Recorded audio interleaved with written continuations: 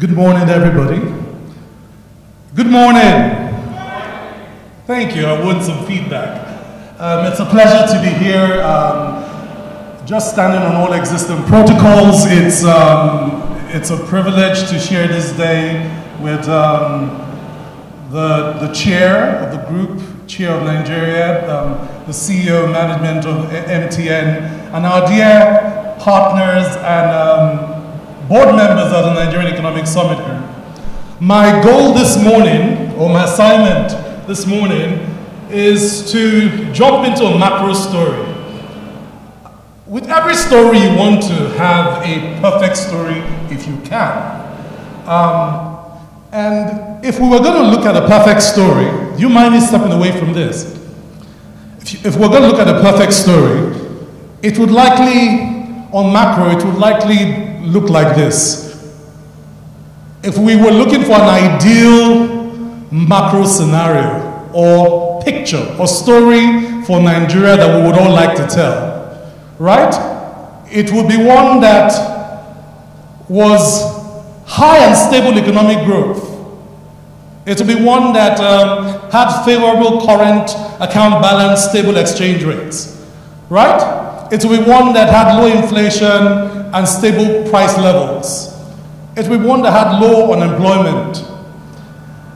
And practically every development agenda in Nigeria, at least in the current democratic experiment, 1999 to date, which also kind of accentuates the celebration of the birth of the liberalized telecommunications sector, has had these as the perfect story that Nigeria would like to tell. Whether you look at the needs strategy, the Vision 2020, I think Chair Undukwe was the EVC of the NCC between the needs and the Vision 2020 story. Then we went to 7-point agenda. I think you were on your way out at 7-point agenda. And we dived into transformation agenda. We did change agenda and pivoted to economic recovery and growth plan. And then from there to, what are we at now? We are now at the renewed hope agenda. But one of the consistent characteristics of Nigeria in the last 2 decades is that this has not been our story. But this is the story that we have wanted to tell. All documents, in spite of how they were crafted, all these development agendas I've mentioned, all are looking for this perfect macro story.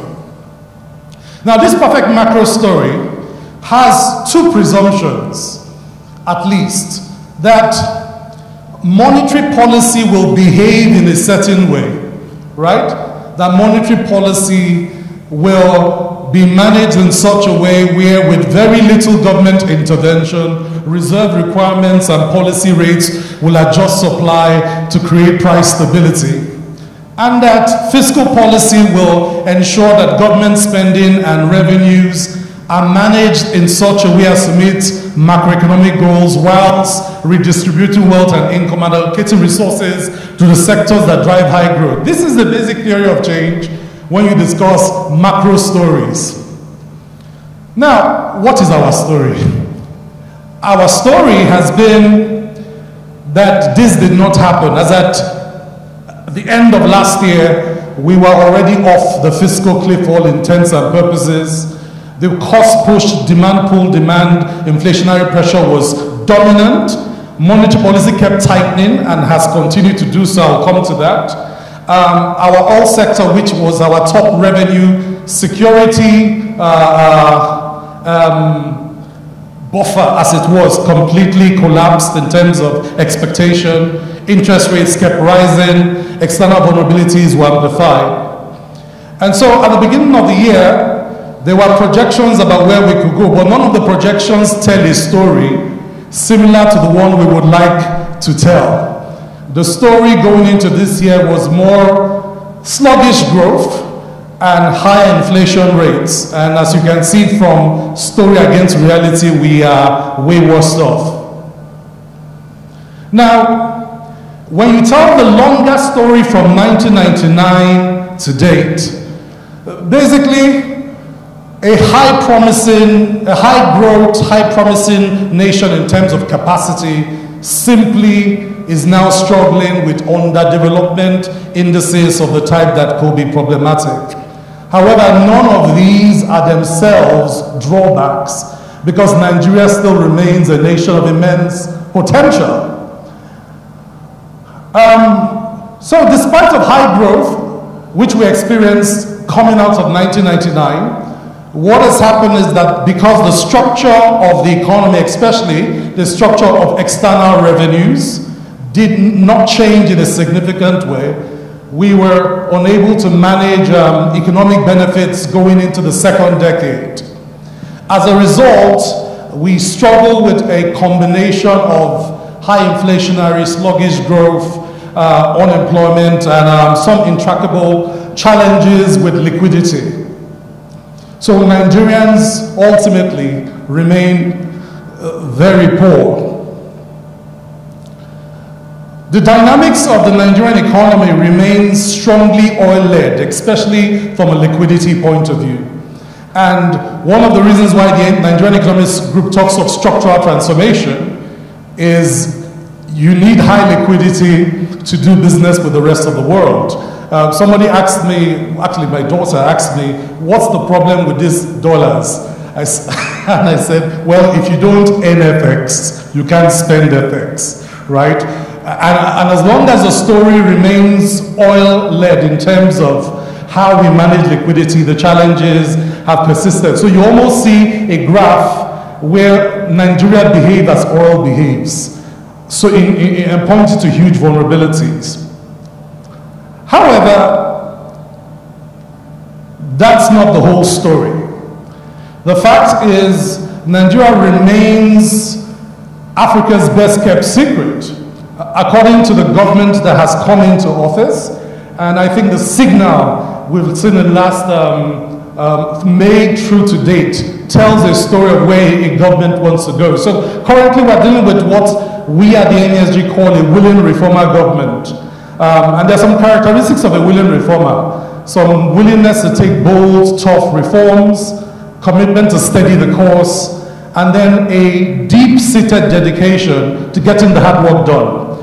And we're seeing all those things with this particular reformer.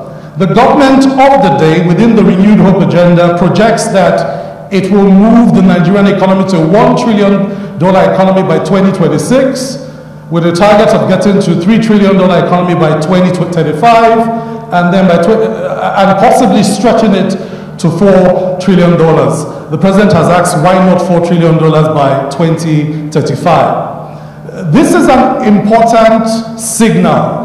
Whilst, of course, Nigerians ask the question, well, it's another good target, right? But targets are important when you're dealing with driving the economic system to drive economic benefits.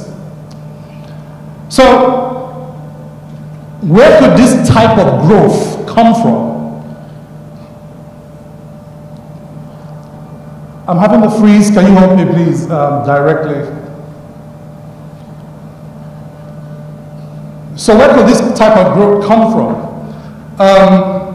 It could come from a lot of places, but any sector that could potentially drive growth is dealing with a basic characteristic of the Nigerian experience.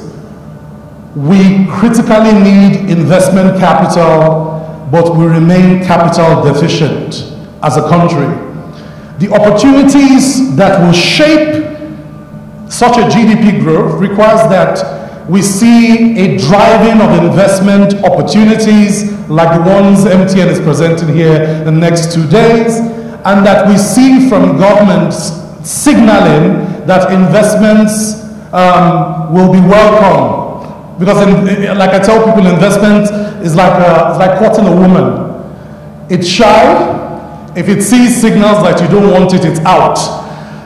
You know, and so when you look at the combined NSC asset classes, we're discussing about 23% of GDP. And if you're discussing growing the GDP to 1 trillion, something must change in terms of a radical, new, bold approach to investment promotion, and luckily we are seeing some of those top-level signals from the president. So a lot is revealed about the nature and direction of opportunities in the structural evolution of the economy. And one of the things we have seen is that the economic enablers remain telecommunications and financial services and the digital economy. This is both unique and interesting because that's why we're here, right? We're here because we have placed our strategic bet on the digital economy with MTN. And where we see this going is higher trajectories for these economic enablers as we move forward. When you look at growth trajectories of the 75% of GDP, telecommunications, and when you add digital telecommunications, you move from about 13.6 to about 16.3, tells you a story. The story is, if you want to invest in the future, these are the sectors to watch out for. There remain huge challenges in some of these sectors. Of course, in energy, it's multi-layered, the amount of work to kind of create space for new investments in that sector. Power remains a problem, especially with regulatory and policy gridlock that allows for more generation and transmission with a huge emphasis on decentralized, multi-grid, diverse sources type power. Where are the opportunities? We think the opportunities are where the numbers say they are: in agriculture, in manufacturing, in telecommunications, because it has become like an economic growth dynamo of a sort, with huge potentials not just for yesterday but for tomorrow. So broadband deployment and penetration, driving value creation beyond voice, innovative growth, petals, fintech, fiber to home, and all its attendant services in the fourth industrial revolution opportunities, plus telco fintech combined, pose huge opportunities for investing in the future. Of course, others are healthcare, education, real estate, energy, all that can be digitally terraformed by digital transformation itself. So, when we were responding to the president on his $1 trillion economy, one of the questions the NESG wanted to answer is how could we get there? We've proposed at the NESG 4 possible pathways to a $4 trillion economy by 2035. One is export diversification and a sophistication strategy where Nigeria is creating more complex products. Nigeria is one of the lowest economic complexity countries in the world. In other words, we export low economic value added products to the rest of the world. 90% of it is crude petroleum products and gas. The second strategy or pathway is an innovation and digital transformation strategy. And here, basically, is to be known as the center for birthing and scaling innovation around Africa and the world. And the third pathway is a subnational economic integration strategy, which is fire the states. So rather than the states coming basically to Abuja for federal allocation alone, let each state go back and look at renegotiate a productivity model where states are contributing in terms of actual export revenues. So these are potentially where Nigeria could go, but one of these strategies ties very closely to the strategy of MTN and the leaders of the digital transformation of Nigeria. And we think that that is the way forward in terms of investment opportunities. Now, in closing my thoughts this morning, some issues remain if macro stability will happen. The first is that monetary policy has to become predictable, and predictable in certain ways. We need to see a more competent management of the float regime to create price stability. We need a financial systems integrity that shows consistency, reliability, and predictability. And for that to happen, monetary policy transparency and accountability, which we didn't see for many years and we've started to increasingly see, has to be a thing. On the fiscal side, we need to see a better management of national liquidity, especially in terms of external and internal liquidity strategies. Asset optimization is crucial. Most of Nigeria's national assets are not flogged in such a way as to drive real liquidity, and that liquidity will be required for that $1 trillion economy. We need to better manage our sovereign risks. If you look at some of the reports, the JP Morgan, Fitch, a couple of the international reports, the Economist Intelligence Unit reports, etc. One of the big concerns is how we are managing our sovereign risk is not giving enough confidence, both in terms of revenue risks, expenditure risks, debt risks, etc. And overall, fiscal transparency and accountability of the system will give our external account and domestic market the confidence it needs for a boost. We have strong commitments from the Minister of Finance, the CBN governor, that this will be the case. They were with us about 2 weeks ago now, and these were the commitments they made. So because these were the commitments they made, distinguished investing community, ladies and gentlemen, NESG thinks that the future is bright with this set of reformers, and we should all join them in making economic stabilization possible in 12 months and then growth possible in the medium term. Thank you, ladies and gentlemen.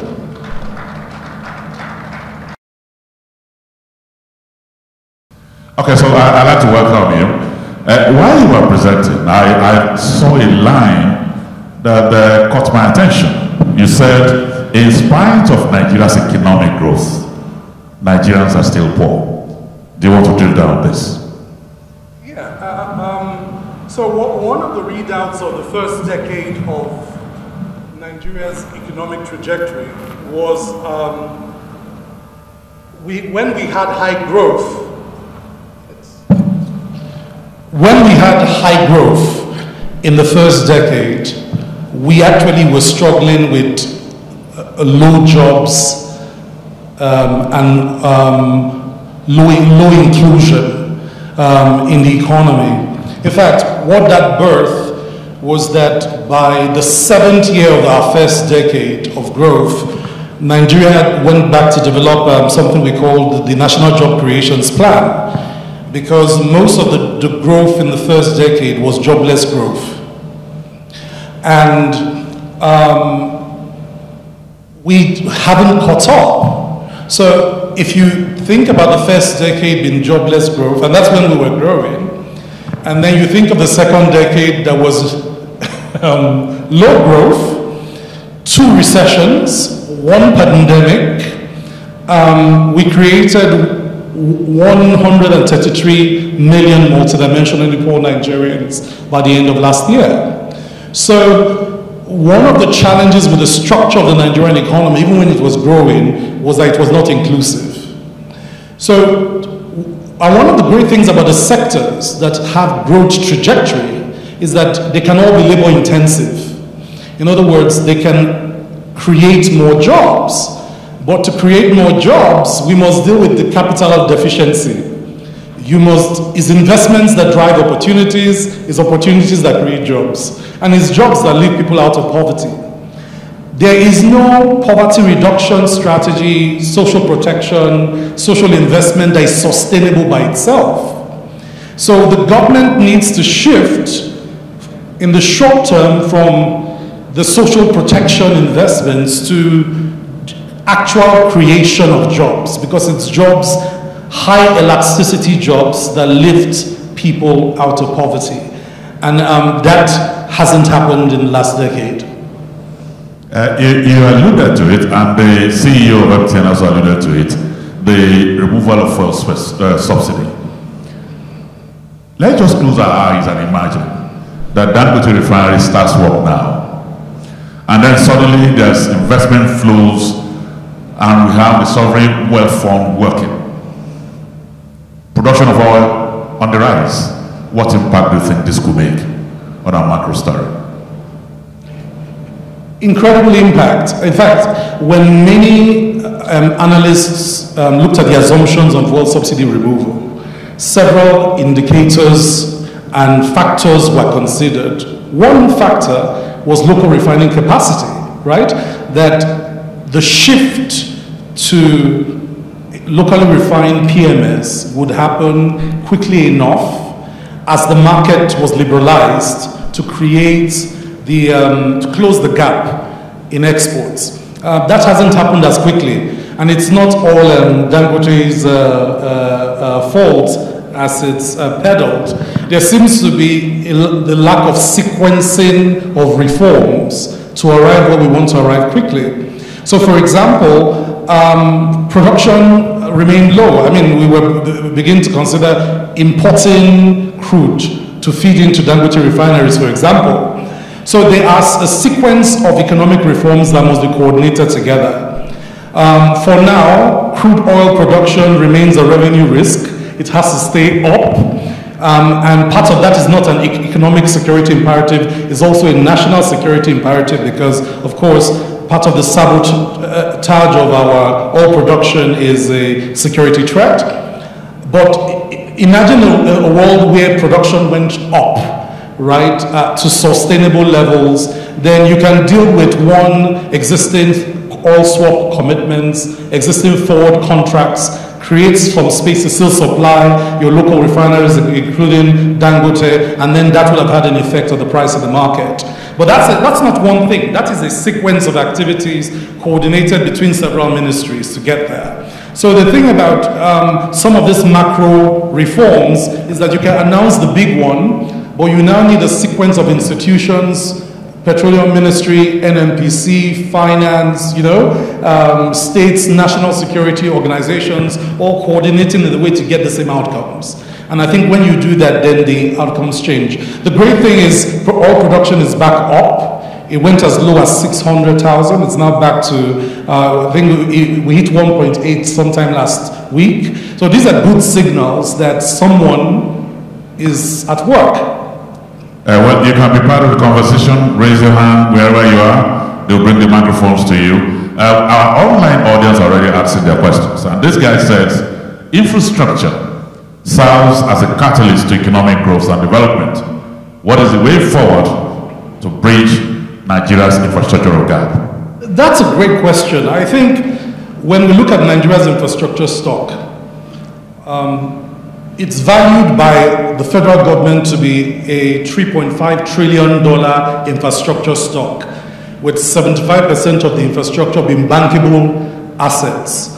What we need to see is first, an acknowledgement by government, and I think the president alluded to this 2 weeks ago, that government will not be able to finance infrastructure by itself. The current funding plan for infrastructure, it will take us 300 years to achieve the Nigerian Infrastructure Master Plan, 300 years. And I remember the president said at the economic summit, we can't wait 300 years. So we need to pivot to a model where we remove the gridlock, the policy, regulatory, and legislative gridlock to infrastructure. What that means is that infrastructure must be liberalized. Many of the infrastructure sectors are still overregulated. Why GSM worked is because we have brilliant guys like, Emerson Dukwe, a chairman like Ahmed Joda, a minister like Cornelius Adebayo, who all agreed, let the market run. And many of our infrastructure stock are in bounded constraints that are legal, regulatory. The sectors are not priced in a way that investors can go in and make their money. ROIs are impossible in many of these sectors because they're over-regulated. The way to do it is do it exactly as we did telecommunications. The challenge is when you look at rail, when you look at gas, when you look at seaports, when you look at airports, everything is over-regulated. And you're asking investors to bring their money in. So what we need to see is government identifying the binding constraints to this infrastructure stock, particularly the high priority ones, to being attractive to investors, ring-fence these investments into clear FDI or LDI projects, remove the specific constraints to investment, put in all the safeguards to policy somersaults, and take some of these projects to internationally competitive bids where those that have the technical and financial capacity to invest come in. That's how to transform infrastructure overnight. And so if we want to see it happen, we must take Nigerian infrastructure as investment opportunities. We must remove the politics from it. I remember we were discussing privatizing refineries a few years ago, and we politicized it, we sentimentalized it. And that's not what you do with infrastructure. Investors don't invest in sentiments. They invest in good deals. And once you make a deal a good deal and it becomes bankable, then investors will bring their money to infrastructure. Do we have anybody in the audience who... Do we have hands up? Please take microphone. Identify yourself and your question, please. Hello. Good afternoon, everyone. My name is Dumebi Obiago from the Africa Finance Corporation. So thank you very much for the presentation. During your presentation, you highlighted 4 sectors as the sectors to look out for to see where you have the opportunities. You highlighted agriculture, manufacturing, telecoms, and tech. So I just want to understand and know what the government, or kind of policies the government has put in place to create an enabling environment to make these sectors not only investable, but attract investment and sustain the stability of those investments and for them to reach their desired output going forward. Because in the agriculture sector, you have a situation whereby farmers don't have access to seed, fertilizers. In the manufacturing sector, you have companies leaving Nigeria due to the environment, and you have, across the other sectors, the key problems. So I just try to understand or just highlight what government has done or is doing to create an enabling environment to retain these investments, attract these investments, and make the sectors investable. Thank you. That's a good question. So I spoke about 6 sectors. In addition to the ones you mentioned, real estate is one of the sectors to watch out for. But to your point about ag, let's take agriculture for example. Nigeria needs to go through an agro-industrialization process that includes mechanization. The challenge is the intervention model to date is stuck at intervening primarily with smallholder farmers because it links to our social investment imperative. But doing so, we have stayed at about 0.2 smallholder farmer per hectare. At that level, most of the smallholders remain unprofitable. Now, because they remain unprofitable, you create the working poor, actually. So there's a type of investment in agriculture that does not create more jobs, or when it creates jobs, it takes people into poverty. We call it low elasticity job creation. Currently, ag is structured like that. It creates opportunities for millions, but the millions it creates opportunities for, it doesn't really lift all of them above the poverty line. It just keeps them in the working poor segment for the most. To transform ag, you must have the value chains work, which means that our capacity to deliver seed, fertilizer, pesticides to prepared land for these smallholder farmers has to be dealt with as a set of economic opportunities. Currently, that's not the case. And to make it sustainable, it must be led by capital. Currently, it's led mostly by social investments and subsidized input sector. Now, because it's a subsidized input sector, it does not attract private capital in a significant way. And if you don't have private capital as the driving motivation for profit optimization, it doesn't really grow. Then, when you think of post-harvest, 65% of Nigeria's harvest is lost because of bad storage. Again, you look at an investment opportunity in warehouses and storage, but most investors that have invested in warehouses do not have a legal framework that protects that sector in a real way. Many countries around the world have moved to warehouse receipts, where the receipts are part of bankable collateral. We've been unable to get a warehouse receipt law passed in Nigeria in the last 10 years. So what we need to do in ag is similar to infrastructure. How do you make this a bankable opportunity that just allows private capital to come in? But to do so, you must remove the risks, right? So key investments are required. One is remove the risks on land. When will states be able to give investors 15,000 hectares of land and give them the title in 6 months or 3 months? It's taking 7 years, 6 years to get industrial agro land. And we're talking of scaling agriculture. When you want to scale agriculture, it's done on 50,000, 20,000 hectares of land. Most of us won't get that type of title in Nigeria, or will spend many years trying to get it. So the first thing is remove the binding constraints. The first binding constraint is access to land itself. Then, of course, once you get that out of the way, there's security. And then there is just bad policy. So, of all the cultivated land in Nigeria, at the beginning of this year, only 25% of smallholder farmers planted because they couldn't find cash to buy input, which came from the new Naira policy. And of course, we underproduce food. So of course, one of the drivers of food inflation we saw in June and July at harvest was low production because of low cultivation and low planting. So when you discuss these things, this is why the sequencing of policy, whether it's in ag or in manufacturing or in telecommunications, must be done by an economic team that agrees on the outcomes they want. Lastly is industrialized farming requires mechanization. Mechanization per hectare in Nigeria is 0.4 HP per hectare. You need about 4 HP per hectare to be a mechanized agricultural economy. So we are away from there. And when we are looking for how to attract investments into assembly plants, we're not attracting investors to bring tractors, right? We're attracting investors to bring more SUVs, and more luxury cars.